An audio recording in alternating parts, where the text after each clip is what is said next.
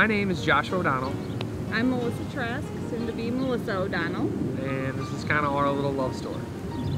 I have known Joshua for over 12 years now. He's been one of my closest friends. He's always treated me amazingly well.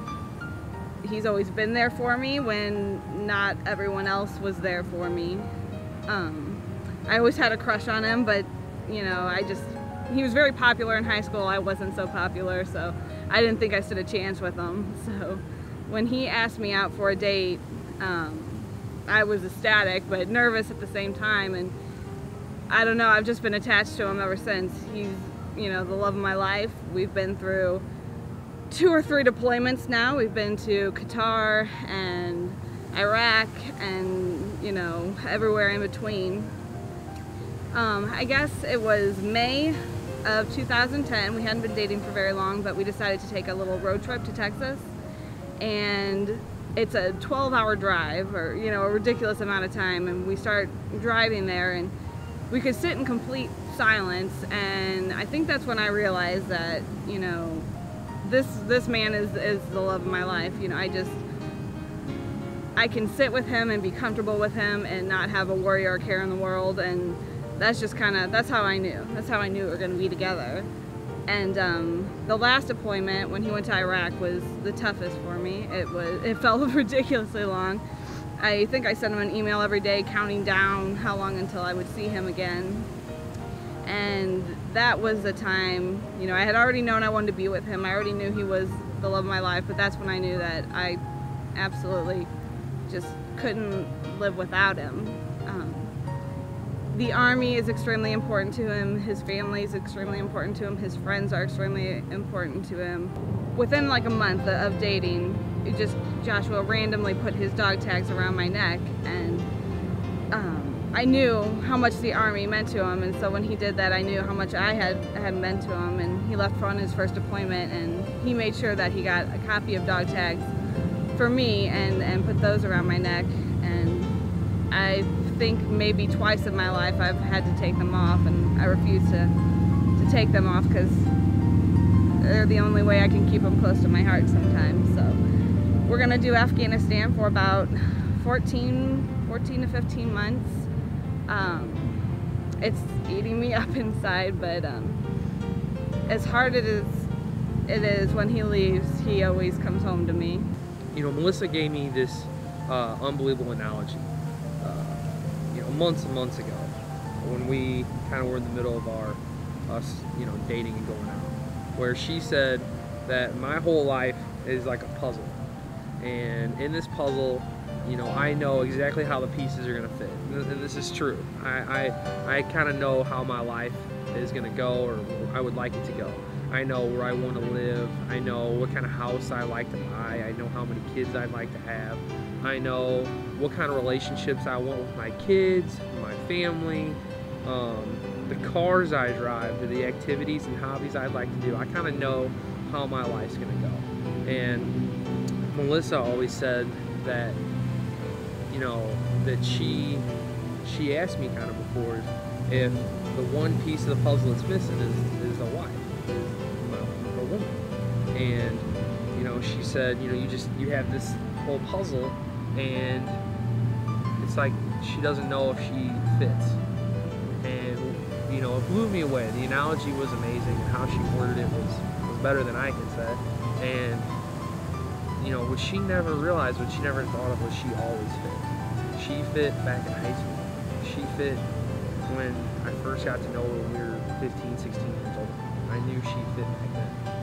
And, you know, 10 years later, I'm sitting here 26 years old, and she's kind of asking me, you know, does she think she fits, or does she think she's going to fit and work in the puzzle, kind of like that is my life. And she always fit.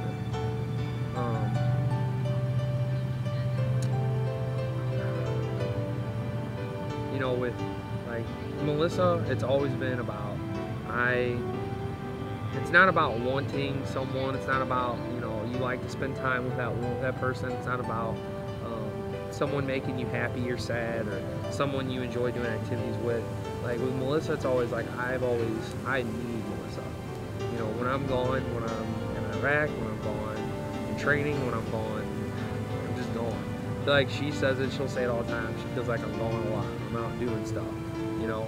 Like, she needs to realize and know that I've always needed Melissa. I've always loved Melissa, and you know, I'm not going anywhere. When we started out, we met in high school. In about 1999, freshman year, in drama class is the first time I remember him.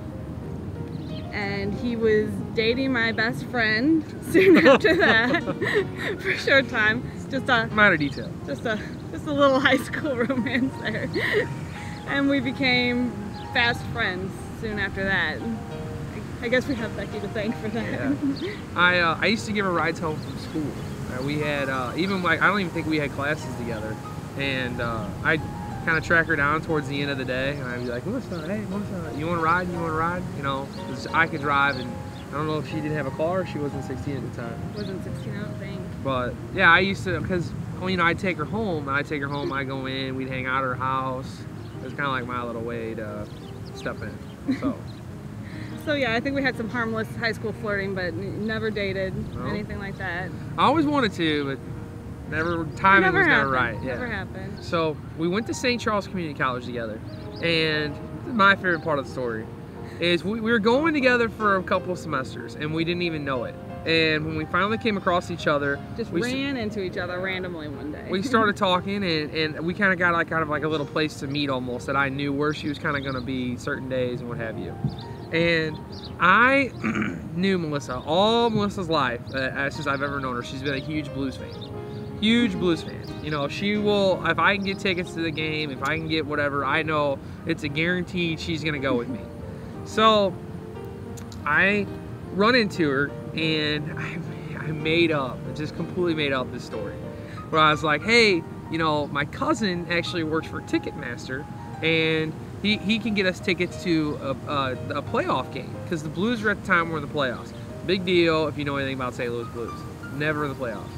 So I asked her, I said, I can get tickets to the Blues playoff. Would you be interested in going? And she absolutely was like, well, yeah. And I knew it was a lock. I knew it was for sure going to be a date. And so I went on eBay and bought ridiculous amount, like 2 tickets for ridiculous amount of money. I don't know what I spent.